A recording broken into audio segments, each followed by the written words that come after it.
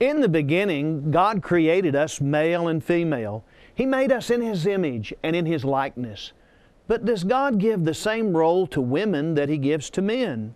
Hello, I'm Phil Sanders, and this is a Bible study in search of the Lord's way. And today we're going to explore the role of women in the church.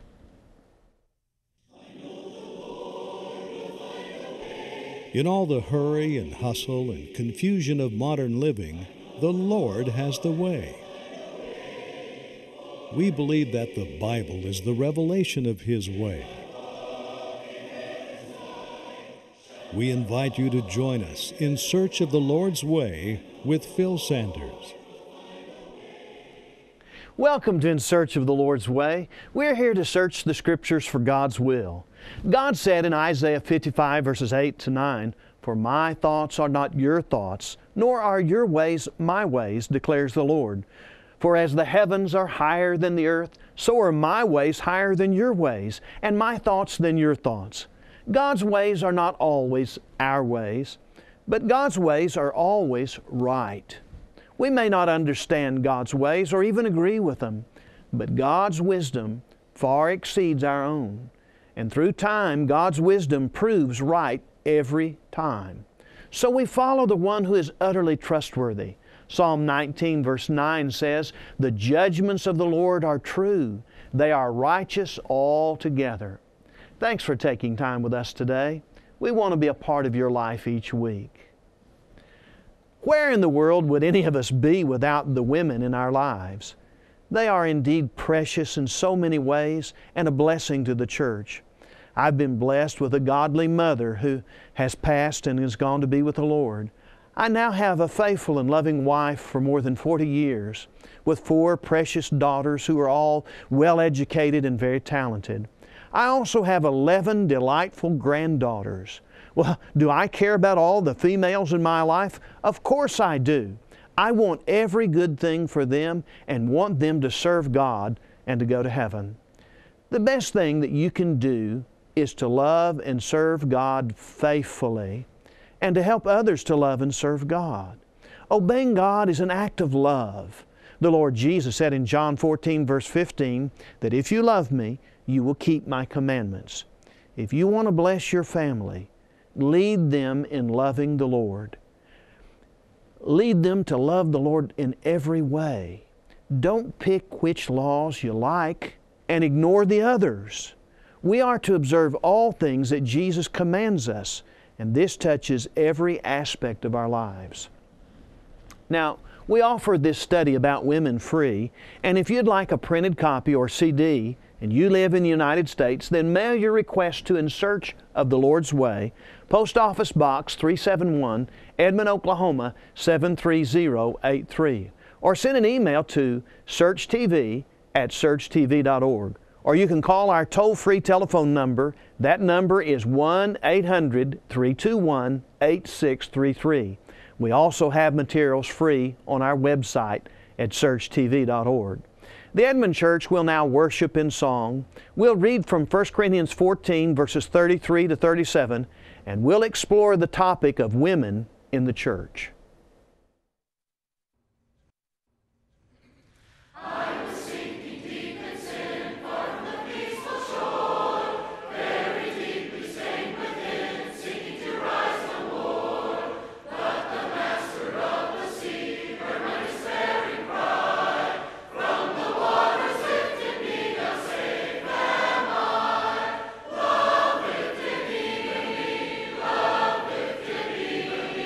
When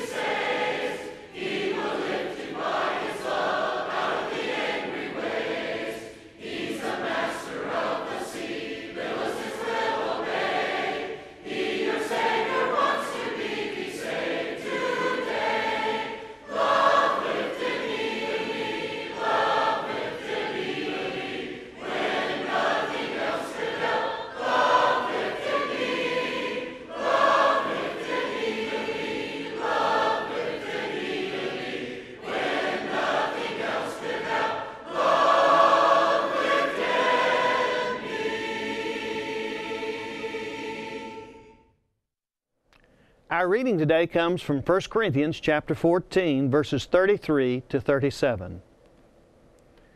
For God is not a God of confusion, but of peace, as in all the churches of the saints.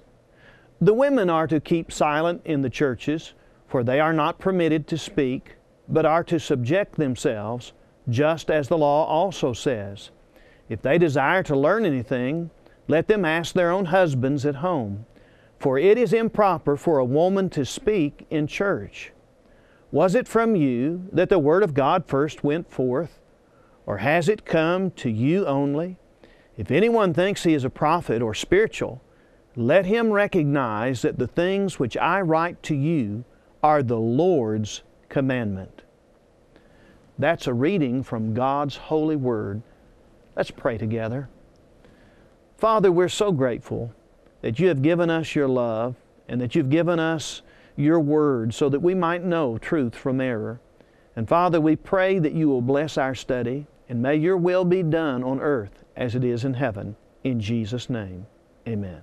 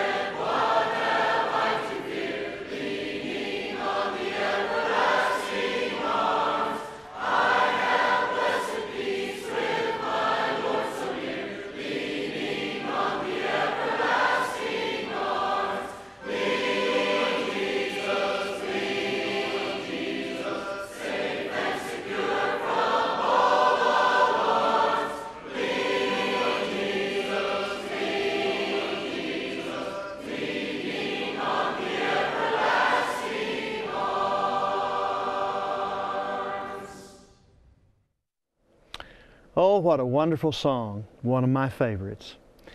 When God created Adam and Eve, He created the male first and the female later. God created her to be a helper fit for Him, Genesis 2 and verse 18. 1 Corinthians 11 and verse 9 says, For indeed, man was not created for the woman's sake, but woman for the man's sake. Now, the distinctive roles the Scriptures place on men and women are not cultural traditions of bygone eras, but God's plan for humans made in His image.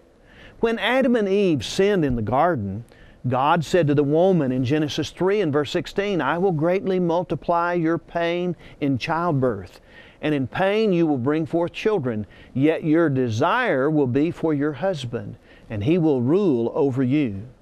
This declaration from the beginning applies to God's order in the home and in the church. This is God's declaration for all time. Now, God's Word, thousands of years later, says in 1 Corinthians 11 and verse 3, But I want you to know that the head of every man is Christ, the head of woman is man, and the head of Christ is God. Now, some have assumed that because man is the head of woman, that this makes women inferior to men. The relationship, however, between Christ and the Father is like the relationship of woman to man. Consequently, being in subjection does not mean being less than equal. Paul said the Lord Jesus was equal with the Father, but took the form of a servant in the book of Philippians chapter 2, verses 5 to 8. Now, just because a woman is to be in subjection to a man does not make her less than him. Now, any man who treats women with disrespect is failing as a Christian. When the Lord chose people to lead and teach the church, Christ chose men. The 12 apostles were all men, not 6 men and 6 women. The 7 servants chosen to feed the Grecian widows in Acts 6 were all men. When the Scripture lays down the qualifications for elders and deacons in 1 Timothy 3, verses 1 to 14, they are required to be husbands, Now, the absence of females in this matter is no accident. The Scripture gives women in the New Testament various praiseworthy roles of teaching and service. Women may evangelize privately, as Priscilla and Aquila did with Apollos in Acts 18, verse 26. And in Philippians 4, 2-3, that describes Euodia and Syntyche as fellow laborers with Paul in the gospel. Paul instructed older women in Titus 2, verses 3-4, to teach and to train the younger women to love their husbands and their children. Acts 9 in verse 36 describes Dorcas as a woman full of good works and acts of charity or kindness. Some women had spiritual gifts. Acts 21 verse 9 says that Philip the evangelist had 4 daughters who prophesied. Women were the first at the tomb of Jesus, and the Lord sent them to tell the apostles of His resurrection. Women often traveled with Jesus and His disciples and supported His ministry. Now, faithful Christian men should treat their wives then with honor and respect. 1 Peter 3 and verse 7 says that you husbands, in the same way, live with your wives in an understanding way, as with someone weaker, since she is a woman, and show her honor as a fellow heir of the grace of life, so that your prayers will not be hindered. When men treat women with disrespect, it's clear that this behavior hinders their prayers to God. Godly men honor women. Ungodly men mistreat them. The New Testament, however, limits the roles that women may play in the assembled church and in the leadership of the church. The Bible says in 1 Corinthians 14, verses 33-37, as in all the churches of the saints, the women are to keep silent in the churches, for they are not permitted to speak, but are to subject themselves, just as the law also says. If they desire to learn anything, let them ask their own husbands at home, for it is improper for a woman to speak in church. Was it from you that the Word of God first went forth, Paul says? Or has it come to you only? If anyone thinks he is a prophet or spiritual, let him recognize that the things which I write to you are the Lord's commandment. It is clear that women are not to speak to the whole church to impart teaching. Paul gives 4 reasons for this restriction on women. First, the law says this. It may refer to Genesis 3:16, as we noted a little bit ago, or it could be that the female subordination is due to the sin in the garden. It possibly could come from man's priority in the creation. The Bible says, then the rib which the Lord God had taken from man, He made into a woman, and He brought her to the man, Genesis 2 and verse 22.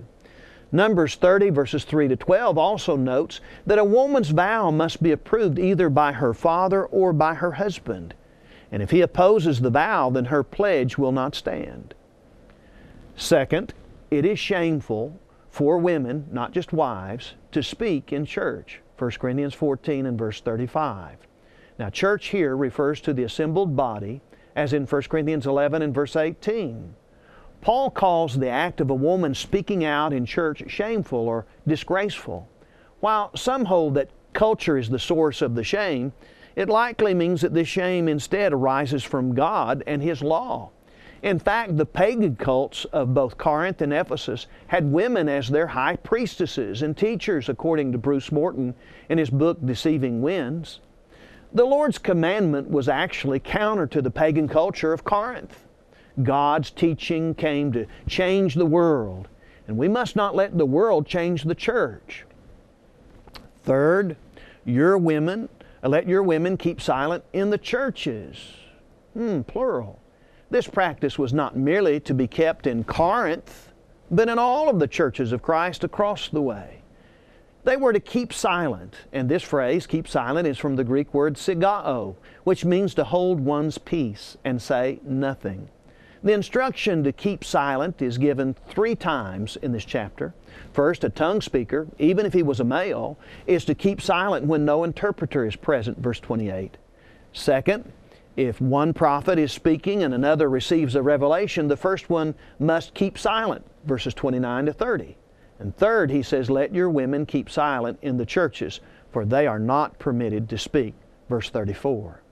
Now, speaking here is a general term which would apply to public talk. That is, leading prayer and preaching and prophesying, tongue speaking or interpreting. They were not to do that. Fourth, Paul says this is the commandment of the Lord. Chapter 14, verse 37. Some gifted Christians likely objected to Paul's instructions. So Paul boldly declares the source of this commandment is the Lord Himself. There's nothing cultural or temporary about the Lord's command to the churches. Some object, well, what about the women who were praying and prophesying in 1 Corinthians 11, verses 4 to 5? Well, the primary subject of chapter 11 has to do with wearing veils and not the speaking in church. The custom or practice of the day was for women to have long hair and wear a veil. Breaking this custom was, in that day, disgraceful and against nature. Now, some gifted women may have thought that their spiritual gifts gave them the right to speak in the assembled church. If the women were speaking in the assembled church in chapter 11, Paul eventually tells them to stop it in chapter 14. Women likely spoke in other settings than the assembled church, such as gatherings of women or in private. Whatever the case, the command of the Lord was to end the practice of women speaking in the assembled churches as a whole. Now, we have this teaching confirmed in 1 Timothy chapter 2. Paul said in 1 Timothy 2 and verse 8, I desire then that in every place, that is every place of worship, the men should pray, lifting holy hands without anger or quarreling. Now, Paul chose men, that is adult males, in every place to pray. The phrase in every place is a specific term, a technical term, speaking of the place where congregations assembled to worship. 1 Corinthians 1 and verse 2 uses the term to describe the place where the church assembled. Clearly, God wanted males to take the lead in prayer and worship. If women are not permitted to lead prayer, surely they are also forbidden to preach. Women are to learn in quietness and not teach. 1 Timothy 2 verses 11 to 12 says, Let a woman learn in silence with all submission. And I do not permit a woman to teach or to have authority over a man, but to be in silence. Now, asserting his apostolic authority, Paul did not permit women to be public teachers of men or to exercise authority over a man at church. She cannot rule or subjugate men to her will at church. Paul does not permit her to take these roles, even if elders, preachers, and other men allow it. God does not. No person has a right to ask or to permit any female to do what is contrary to God's instructions. To be quiet or silent, it's the Greek word hesukia, here means to be at rest, a spirit and an attitude of tranquility arising from within so that she causes no disturbance. They were to focus on learning, not teaching, and to remain quiet, to say nothing. This learning was to take place with entire submissiveness. Now, entire submissiveness is a complete voluntary surrender of one's rights or will. It is to give precedence to others. She is to subordinate herself in every respect. This is not speaking merely of subjection to her husband. This is speaking broadly of women subjecting themselves to the leadership of men in the functions of the church. Submission does not mean that one is inferior, has inferior value or worth, but rather that one recognizes one's role in a relationship.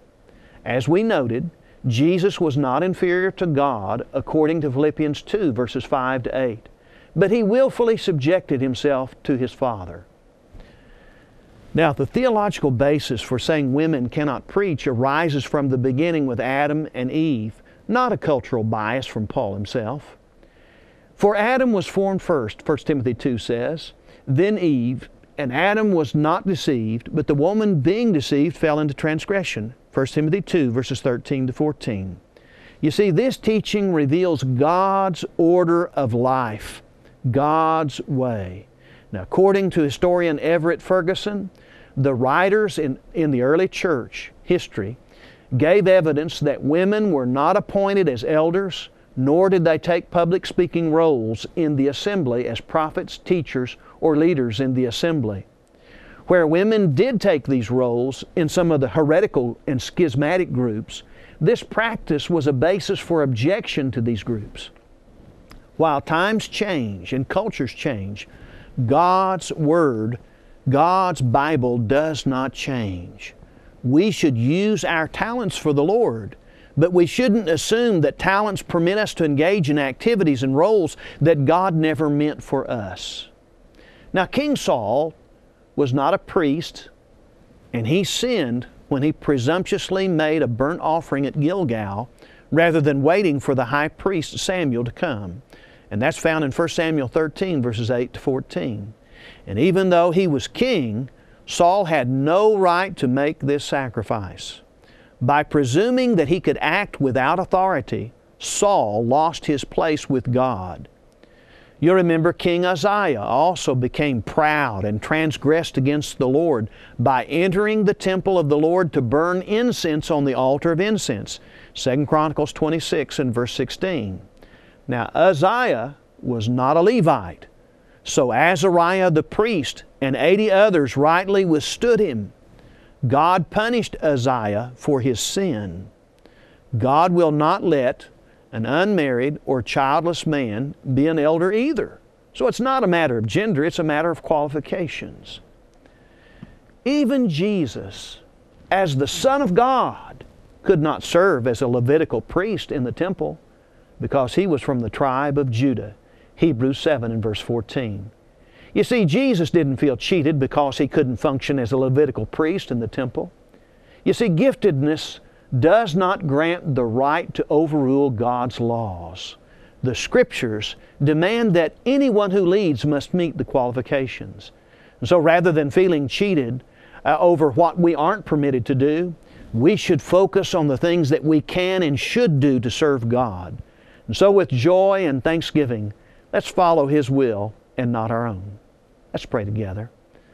Oh Father, may each of us find our place in service toward You, and may Your will be done on earth even as it is in heaven. In Jesus' name, amen.